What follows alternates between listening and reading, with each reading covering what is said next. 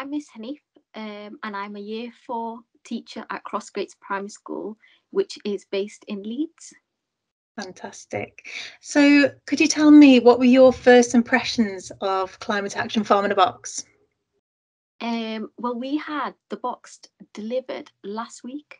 Yeah, last week, middle of last week, and I opened it up, and it's literally like when you open a new package, it's like Christmas, isn't it? It's so well resourced. Everything was in there. I didn't expect everything to be well resourced as it was, and such good quality of the printouts, the cards, and yeah, I was just amazed at how much was in that box. Fantastic. And the thing is, I actually printed out the handout and then realized actually it's given to us. It is already there. But yeah, you don't need to do anything extra at all. It's not additional work. It's supporting what you already have. Yeah, so I did find it very exciting to open. Oh, fantastic. And what were your pupils, what were their first impressions? Well, we've named our plant, so they love the plant. We've named our plant Minty, and they absolutely love looking. That's the first thing we took out of the box, and then we said we should give the plant a name, and then we collectively decided that we'd call the plant Minty. And they absolutely love looking after Minty. They're like, if we're too loud, Minty, Minty's going to get upset. Very heavily involved in Year 4.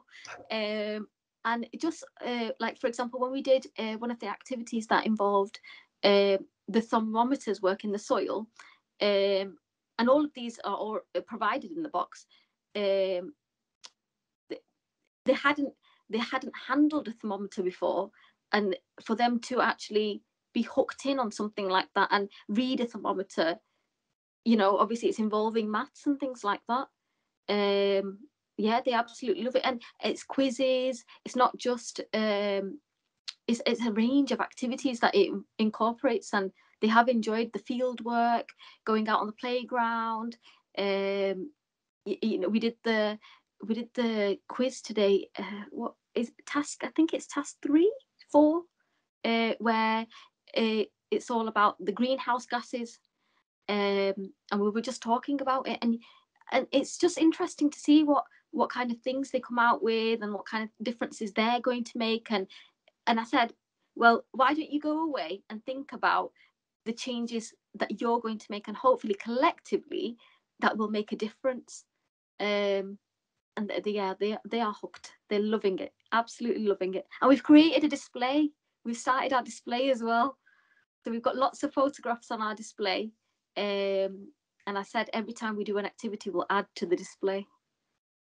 Fantastic. Now, I've seen a few of those photographs because I think yourself or somebody in your team has been busy posting photographs to Twitter, which is absolutely how we've been getting connected, which is so brilliant to kind of see what you've been getting up to. And I did see the children today doing the greenhouse gas reduction game, and it was all perfect. And yeah, absolutely fantastic. Thank you for sharing those with us. So you told us a little bit about how you've been using your box. So what are your future plans with it? Would you like to use it again, or do you have any ideas? Well, I did say I've been speaking to my colleagues, and I said, well, because I've had such a successful journey with it, obviously I don't mind sharing them resources with the other teachers, because and I hadn't realised how much it is ticking off still some of the objectives that we are covering in Year 4. For example, our next topic in science is states of matter, and today we spoke about gases. So it is bringing up conversation, which is also meeting our year group targets. So I was like, I'm happily going to share the resources with the other colleagues and see if they can, what they make of it, and if they give it a go, and see what their classes think as well. So that's my aim. And obviously keep looking after Minty. I've never looked after a plant, so it was a big thing for me as well. Yeah, so we're watering it. we're making sure it's all right at the beginning of the day, during the day, at the end of the day. Yeah, it's been great. And actually, we actually just had a little conversation before this recording, didn't we? And you were talking Yep. about how much you're learning yourself as a teacher. Absolutely. Yeah. So is there anything that you can talk about there, the things that you've discovered? There's that word in one of the videos, and we were trying to remember it in the morning. You know, in the video where it's climate change, and it talks about how it's not too hot and not too cold. What's that word called again? And I was like, by the end of this, I have to make sure that word sticks in my head. I will actually get back to you with that word. I will. I'm going to watch that video again. And I said, by the end of this whole thing, I definitely want to learn that word where it's not too cold anymore and it's not too hot. It's like medium. And she used a really big word. And I thought, I've not heard of that word before, but it's a word that describes the weather right now, which is true.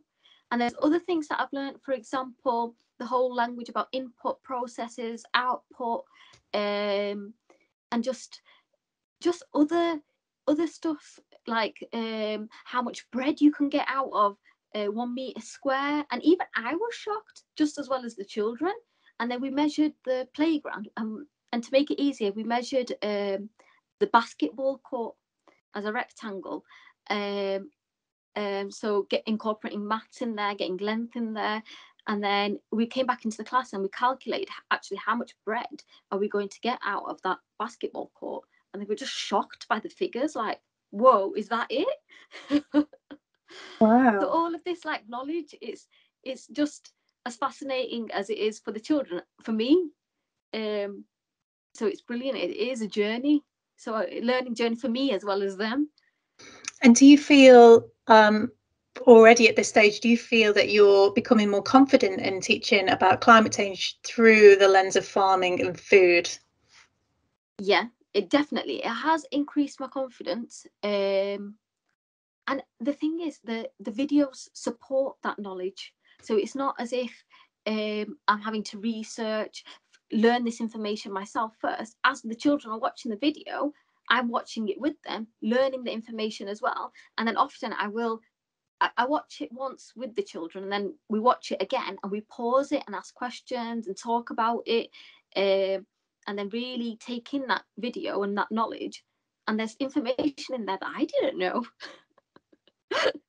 So it's great. It's Fantastic. great. So could you tell me what have the children enjoyed the most so far? I mean, I know you haven't completed all of the activities, but what's really struck a chord with them? I think I can't really pick what's been favourite, because it's just such a variety of different tasks. Like today we did the quiz. There's been times where we've been outside on the playground.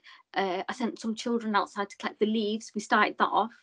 We left a beaker of the green leaves in a dark cupboard today, and we said we'd check in the morning. So they've been enthusiastic throughout. So I can't pick a favourite. And is that different to normal activities, or do you have a highly engaged class anyway? Or have you seen a difference? I have seen a difference. When it is something hands-on, they absolutely love it. When it's practical, when it's and I said this, I said, like, we had, because obviously it's maths week this week as well, and I said, well, maths is all around us, and it doesn't have to be a textbook and answering questions and stuff. It can be practical, it can be fun, and it's same with this learning can be fun. You're still learning, and it can be practical, and they have enjoyed it. They have, and they talk about it all the time. And I've had parents to the door saying, my child's come home and told me all about, farm in the box. I've got them saying farm in the box as well. Oh, well, that is an absolute joy to hear. Yeah, so it's been great. It is. I was having a conversation with one of the parents, and she was saying that one of the children had come home and said all the activities that they'd done and what they'd learned with farm in the box, and the mum was saying it, and I was like, yeah, we're doing farm in the box. Look at our display so far. Absolutely wonderful. That is great. It has been great. It has been great. So Having started the box, I'm not yet completed, but do you have any tips or advice for teachers who have not even opened? Well, I think most people have opened the box, but have not yet started the activities. Have you got any advice for them? The only thing I would say is just start, because I feel like now I've started, I'm just hooked. I'm hooked myself. Um, and I try to get through like at least one lesson or one session a day. Even and because they've been drawn in, the children have drawn in, I don't want to lose it now. And I don't want to miss a day where, and I know they would ask, well, Miss Hanif, why haven't we done farm in the box today? Just get started, honestly. That's all I would say. You will experience the journey yourself.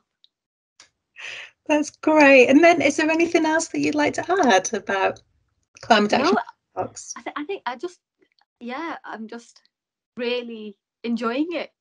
It has been good. It has been good. And I can definitely tell that the children are, and it's the children that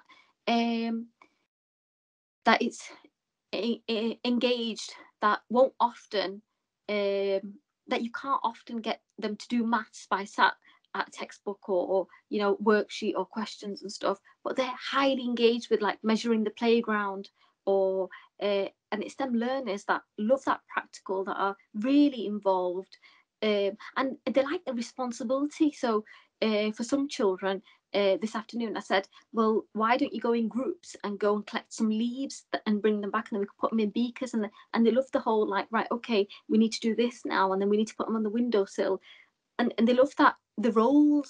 So yeah, it's been, I've got no complaints. I just enjoyed it so far. And do you think that kind of learning, do you think that will have a lasting impact? Yeah, 100%. I think, and the thing is, it's provided opportunities that we don't often teach in the curriculum, like farming experience. I mean, I've been a teacher, and I don't think I've, 5 years, but I don't think I've ever covered that aspect of linking farming in with, for example, greenhouse gases, with photosynthesis, with other aspects of the curriculum at all, with bread making, things like that. So it gives you a real insight of another world out there, and obviously it's interesting, and the children are very hooked, as I am. Fantastic. Well, thank you so much for joining us. And absolutely fine. You've surely inspired us. So I think I can speak. I think with confidence that you'll inspire a lot of other teachers who are watching right now. So thank you so much. Absolutely. No, you're absolutely very welcome.